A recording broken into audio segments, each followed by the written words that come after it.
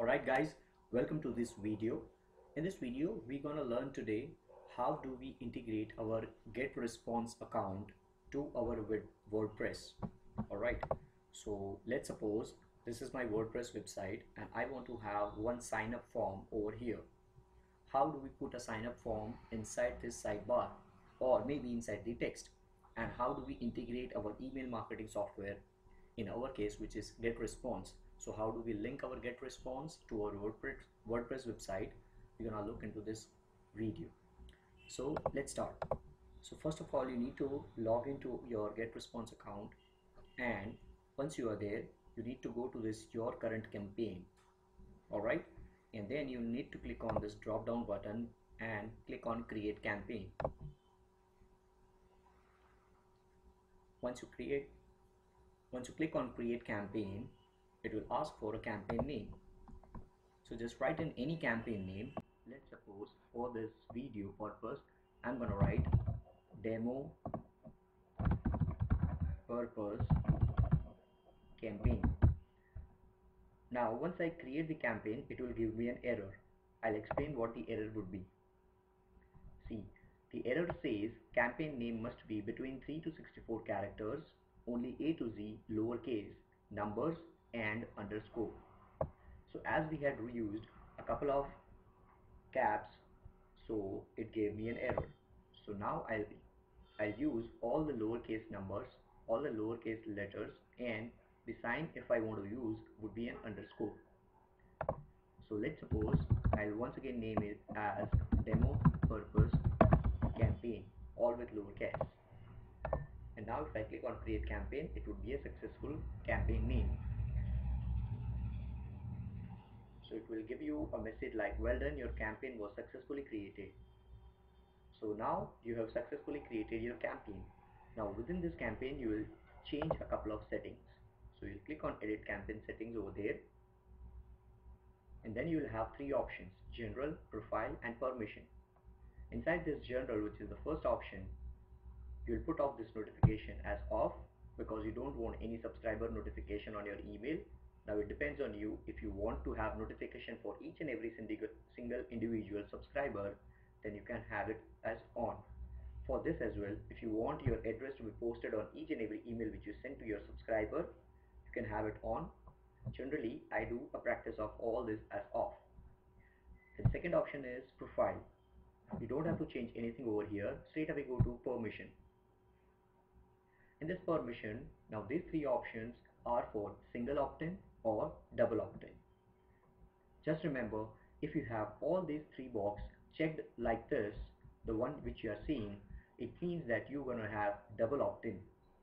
And if you uncheck all these three, then you will have single opt-in. So for this demo purpose, we're going to have single opt-in. And then if you want to have double opt-in, in that case you can have your settings for your confirmation message over here. You can also change your confirmation message. You can customize it over here by clicking on that.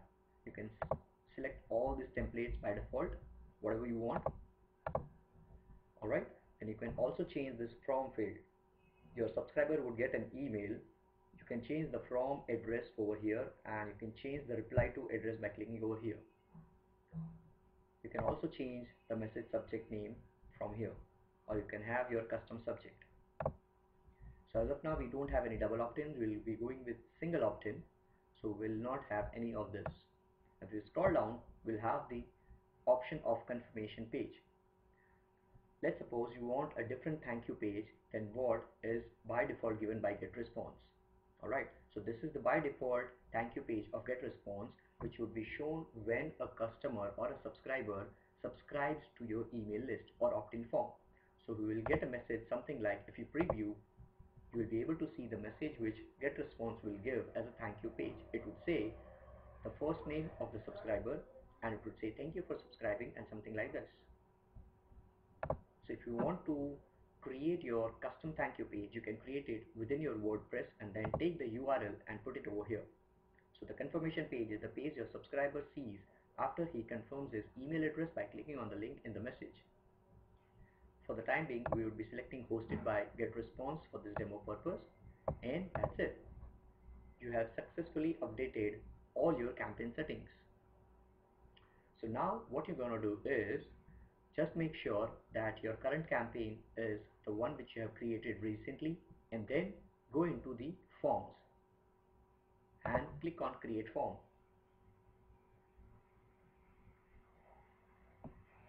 Once you click on create form, you will have four options wherein you will have to create one form. So you'll have to select this list builder wizard, and it will load up a couple of templates over here for your form building. So let's just wait for the templates to load upon.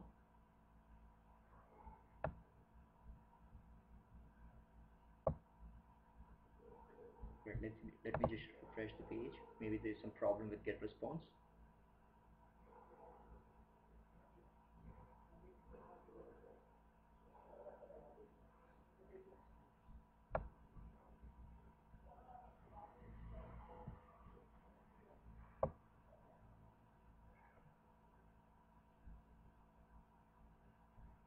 So the templates are taking time, I guess.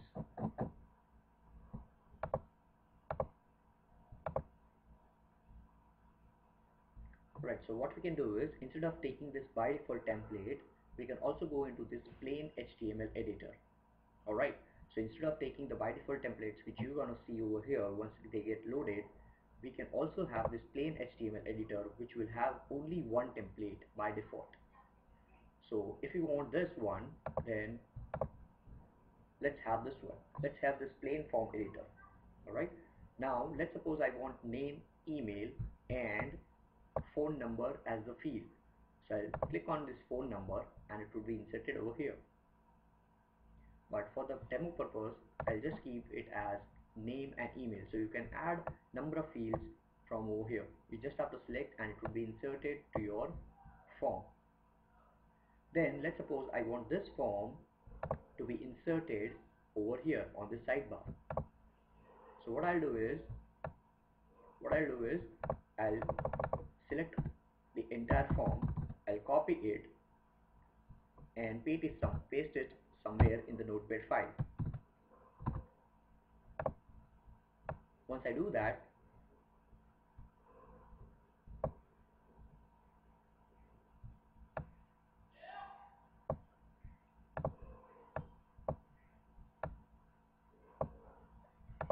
let's see if alright. So now luckily the templates have been uploaded. So let's go for this one so it looks nicer. So let's click on this one. If we click on this one, it will be having our web form over here. But now if you see, this is a particular size. Now what if you want a size for this sidebar only? So Getresponse gives you that option as well. So if we go back once again to the templates page,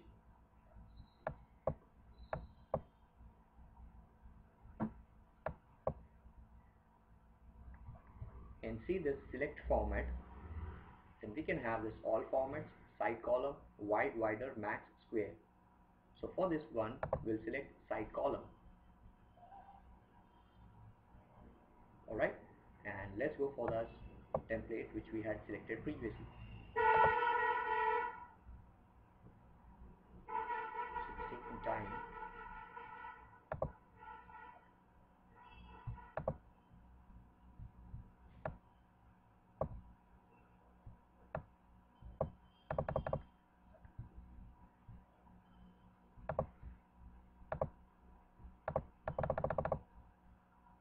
It's not getting selected. I don't know why. Select wide. Select all formats. Still it's not allowing me to select that.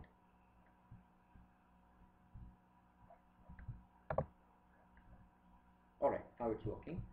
So once we select the side column, alright, so it will give you an option of use template.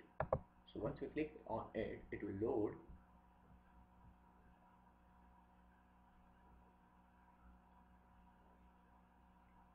And then there you have you'll have this format over here.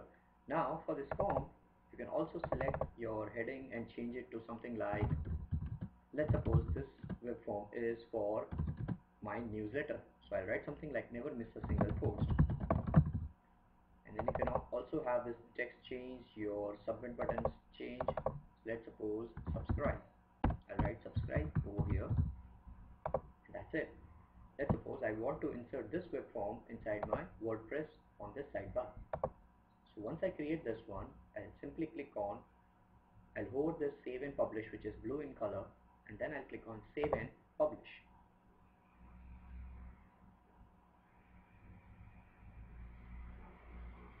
And that's it. So now we are done with this Getresponse dashboard. So now we'll go into our WordPress panel. Log into your WordPress panel and then you'll have to install one plugin. Go inside plugins, click on add new, then over here search for a plugin named Getresponse Integration version 2.2.2 and hit enter. So it will give you this option. Just install this plugin from Getresponse.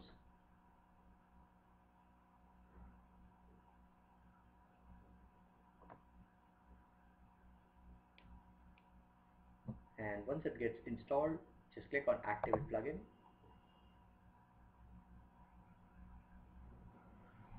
And that's it. Now go to settings and you will have this entry of Getresponse. So click on Getresponse.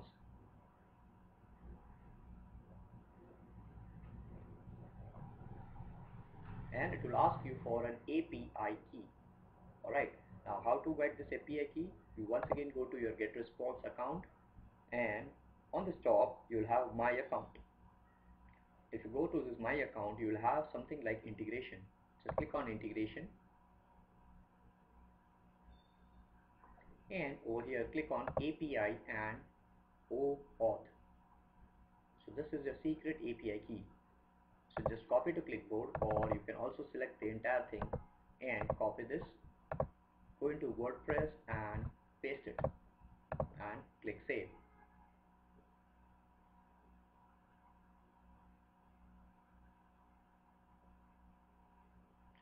That's it. This is done. Now you don't have to once again click on save. Don't click on save. It is already being saved. Alright. So now everything is done. Now you want to insert that widget or that form over here. So go to your WordPress appearance, widgets,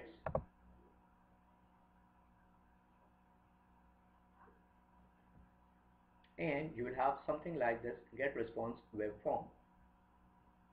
Alright. Let me just remove this because it is already being added to my account. So now you will have something like this, or maybe some other part of area. The only thing which you need to take care of is you need to drag and drop this Getresponse wherever you want to insert that form. So let's suppose I want that form right below this search bar. Then I'll put this drag and drop right below this search bar, and I select the web form which I just created. I'll select the campaign. So for me, my campaign was demo purpose campaign.